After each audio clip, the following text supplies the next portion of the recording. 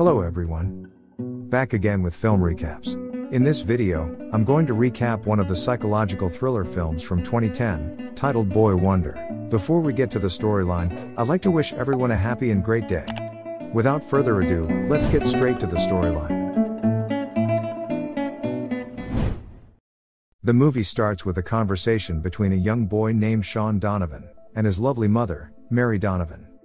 The story then shifts to a gripping scene, where young Sean Donovan and his father witness a horrific carjacking, with his mother's tragic demise unfolding before his eyes.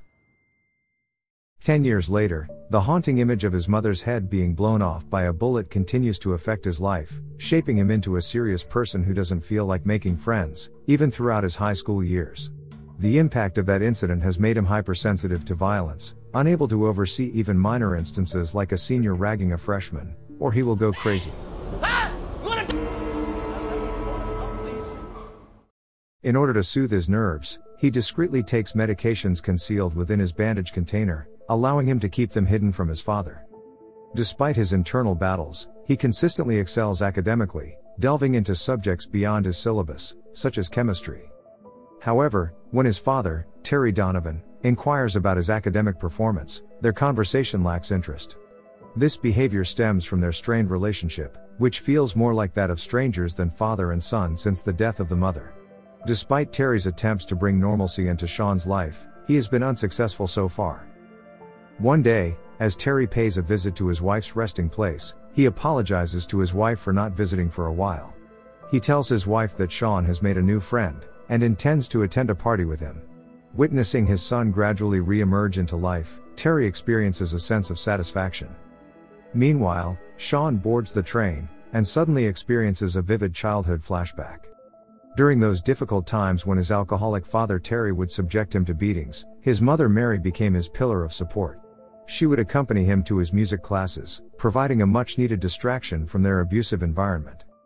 Back to the present day, as Sean strolls past a park, he becomes a witness to a drug-addicted woman pleading with her dealer for more time to pay for the drugs she got from him. Once the woman departs, Sean catches the attention of the dealers, Tony and Stretch, who notice him standing nearby. When the mobsters start to threaten Sean, the boy suddenly accuses Tony of being responsible for a child's murder. Hearing this, Tony loses control and unleashes a violent assault on Sean. Here our once quiet kid shows who he really is, and starts to fight back, defending not only himself, but also the memory of the deceased child. He manages to wrest control of Tony's pistol, and in a stunning twist of events, he shoots him.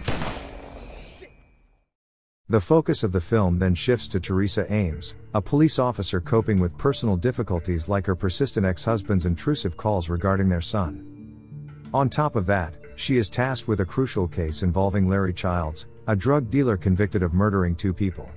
Despite her diligent efforts, the court hearing for Larry's case is unexpectedly postponed, granting his lawyer more time to pursue his release.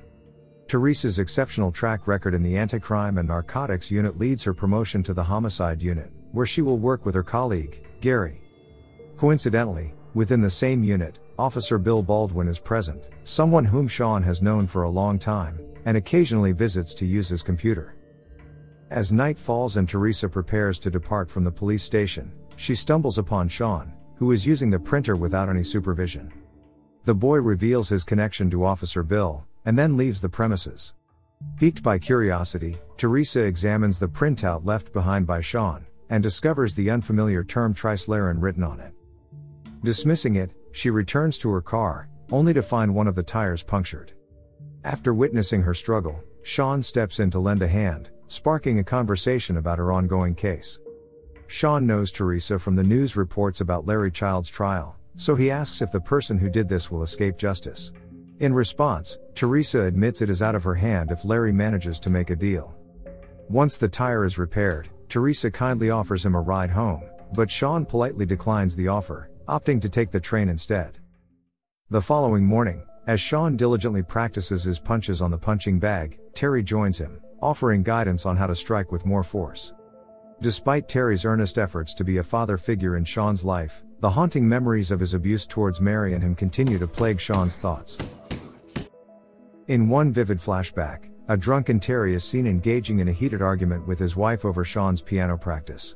Mary bravely defends her son, pleading with Terry to spare the child from torment.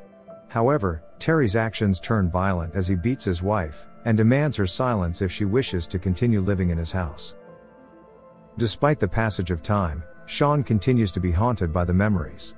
The plot thickens as Stretch, the drug dealer, files a report regarding the murder of Tony, the man whom Sean killed, but there is no evidence.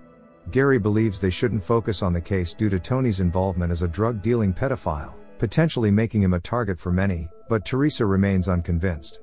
She then questions Gary about Sean, and discovers that his mother got her head blown off right in front of his face a decade ago.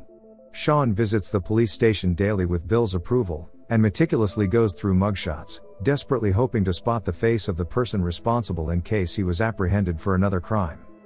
Teresa then approaches Sean, offering assistance in uncovering the truth behind his mother's killer. Initially resistant, Sean succumbs to Teresa's persistent appeal, and allows her involvement in the case. The scene then shifts to a hooker who is in her room, attempting to inform her drug-dealing client, Joe, that she is sick and won't be available that night. However, Joe reacts aggressively, forcefully breaking open the door and dragging the woman outside.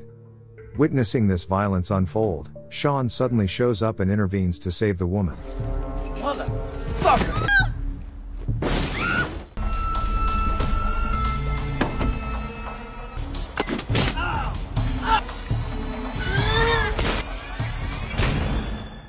Both Sean and Joe sustain injuries during the confrontation, but unbeknownst to Joe, Sean's involvement in helping the hooker was not a random act of kindness, but a deliberate choice because Sean had carefully selected Joe from the database to end his cruelty. As Joe threatens him, Sean pulls out a pistol from his pocket, and shoots him in the chest, killing him then and there. The following day, Teresa and Gary arrive at the scene to investigate Joe's death, where they are met by the hooker. It is revealed that Joe had even been involved in the murder of a 13-year-old girl, but he managed to escape conviction and secure his release. The woman only tells the officers about Sean's black outfit, and refuses to share any further details as she believes that God sent Sean to save her life. While pondering over the case, Teresa arrives at a theory that the killer responsible for Tony's murder might be the same individual who ended Joe's life. Teresa and Gary then visit the morgue, to ascertain if the bullet recovered from Joe matches the one retrieved from Tony's body. Here Teresa is struck by a sudden realization that Joe might be the same individual Sean was searching for the day prior. She then queries Dr. Coroner about triceleron, the word she had glimpsed on the paper printed by Sean. The doctor and his assistant then confirm that triceleron is a poisonous substance capable of triggering a severe reaction in the esophagus, leading to swelling and suffocation within one's own body. Dr. Coroner finally confirms that the bullet recovered from both victims matches, proving that the same person is responsible for both murders. To get close to Sean and assess him further, Teresa extends an invitation for lunch. Engaging in conversation about her personal life, she takes him to a Chinese restaurant, where a couple is seen hurling abusive remarks in Chinese. Much to their surprise, Sean reveals his fluency in Chinese, and sternly warns the couple.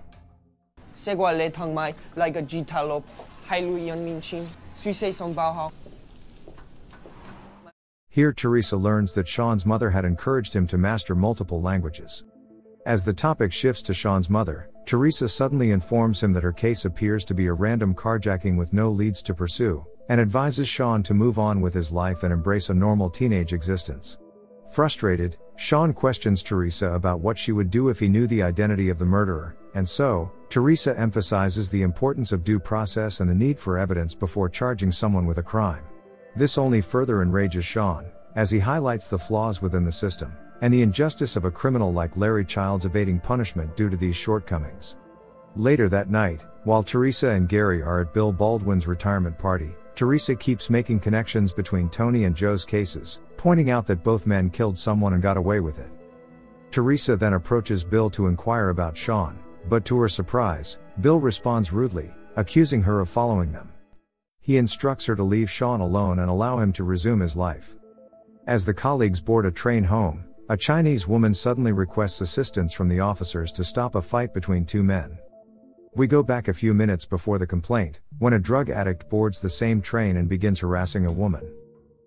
That's what you think, don't it? It ain't. Please. You want me to please you? Is that what you want? Die early for you filthy fucking fuck! Sean, seated in the same cabin, discreetly applies a black substance to his face. He then instructs a Chinese boy to escort his mother out of the train, as he doesn't want the kid to see what's going to happen.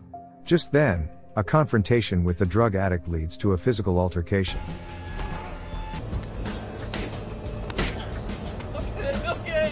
This insane boy gains the upper hand against the drug addict, while the Chinese woman reports the fight to the train officers. They catch sight of Sean wearing a black outfit, but they don't recognize him. Teresa makes an attempt to apprehend the boy, but Sean manages to escape. Afterwards, Teresa receives information from one of the officers that the attacker spoke Chinese to the boy, asking the kid and his mother to leave, before initiating the fight. This revelation leads to Sean becoming a suspect in Teresa's investigation. The following day, Sean wakes up only to find Teresa arresting him, but it turns out to be a dream. It turns out that day is Sean's birthday, so Terry takes him to his mother's favorite restaurant for some cake to celebrate. Unexpectedly, they encounter Terry's old friend, Aaron, who instantly recognizes him as Rock, a nickname from his boxing days.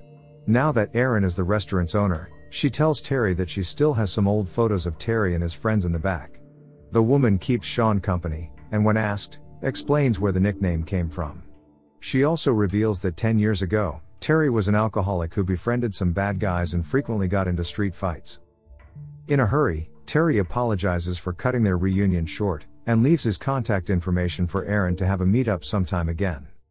He leaves the restaurant only to take Sean to a boxing match, and spends quality time with his son after a long time. As a final surprise, Terry takes him to the street, where Mary tragically lost her life, and helps Sean understand that he should forget the past and embrace his life. He apologizes to Sean for the suffering his addiction and violent nature have caused. He acknowledges that he cannot change the past, but promises to support and care for his son from now on. The next day, Teresa visits Bill's house, and demands an explanation about Sean. Reluctantly, Bill invites her inside, and reveals the truth about that fateful night. Bill explains that Sean was so traumatized after the tragedy, that he couldn't express his emotions through tears or screams. When Bill showed Sean the mugshot lineup, Sean immediately recognized a person, but when they showed the photo to his father, Terry dismissed his claims, denying any knowledge. The father then lectured the son about the consequences of his action, and when Sean took another look at the photo, he said he made a mistake and his father was right. Sean remained silent about that night, until he recently saw the criminal's photo again in the news. He still firmly believes his mother's murderer is Larry Childs, the same man Teresa is determined to bring to justice. Later that day, Sean approaches Teresa, and expresses his gratitude for her support, revealing his determination to move forward with his life. With these words, he leaves with a friend to attend a party. Meanwhile, Teresa, unwilling to let go of the case, follows him to the party and waits outside. There, she learns from Gary that Larry Childs has struck a deal with the district attorney. He only faces a 2-year prison sentence, followed by entry into witness protection, effectively evading punishment for his string of murders. Inside the party, Sean experiences a flashback of Larry Childs, referring to his father as Rock, on the night of the incident. Realizing that only Terry's friends use that name, he senses something isn't right. Suddenly, another act of violence captures his attention. It is the bully from his school. Since he finds this kind of behavior intolerable, he goes completely insane again, and savagely beats the bully who has been harassing a female friend. Then, after being stopped by his friend, Sean rushes to Aaron's restaurant, while Teresa gets ready to follow him. On his way, he is still haunted by the echoes of Larry's voice and revisits the haunting memory of that night, when Terry abruptly halted the car in the darkness. The incident occurred after someone rear-ended their vehicle. It was Larry Childs who had confronted Terry, and he said something to Terry, before approaching Mary and tragically taking her life with a gunshot. The puzzle pieces start to fit together in Sean's mind, and he even breaks into Aaron's restaurant, but by the time Teresa arrives, he has already left. As she moves deeper inside the restaurant, she stumbles upon some old photos of Terry and Larry Childs together. Meanwhile, as Terry arrives at his house, he notices that his house has been messed up, and he immediately contacts the police, reporting a break-in. During his investigation, he enters the basement, and discovers Sean sitting in there, heavily intoxicated. At this moment, Sean suddenly bursts out, and says that he remembers when Terry was drunk all the time and used to beat him and his mother. He then retrieves a gun, and accuses his father of conspiring with Larry Childs to murder his mother. He believes Terry orchestrated the crime to claim her life insurance money, and use it to get out of the slums he was living in and maybe pay off his debts. In a tense turn of events, Terry manages to overpower Sean, and he admits to knowing Larry Childs, but insists that Sean must have misunderstood the events of that night. Sean keeps insisting that the murderer called Terry Rock, but Terry is adamant in his denial as he tries to reassure his son. Consumed by disbelief, Sean points the gun at his father's chest and tragically ends his life for his crime. As Teresa confronts Sean, he claims that Terry hired Larry Childs to kill his mother, while the gun remains on the table. In a moment of decision, Sean pleads with Teresa for assistance. Realizing that not all justice can be obtained through the court's legal process, Teresa ultimately decides to dispose of the murder weapon in the river. Sometime later, Sean composes a letter addressed to Larry Childs, who is currently serving his 2-year sentence. Instead of harboring anger, Sean offers forgiveness, aiming to ease the burden of guilt Larry carries from his victim's screams that haunt him daily. All he wants to know now is the truth regarding his father's involvement in the murder so that this can ease Sean's pain, and he has provided 2 stamps and a return envelope. In a simple instruction, he asks Larry to use a black stamp if his father is guilty, and a red stamp if he is innocent. But it's clear that Larry is a scumbag, and isn't going to give Sean any satisfaction. He lies to Sean by sending the letter back to the boy with a red stamp, which, to our surprise, Sean already knew someone like him would do.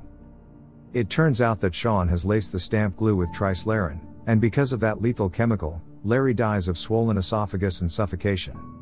At the end of the movie, we don't even find out if his dad is actually innocent, or if Larry is just trying to mess with Sean's head. Thanks for watching. See you again in the next video.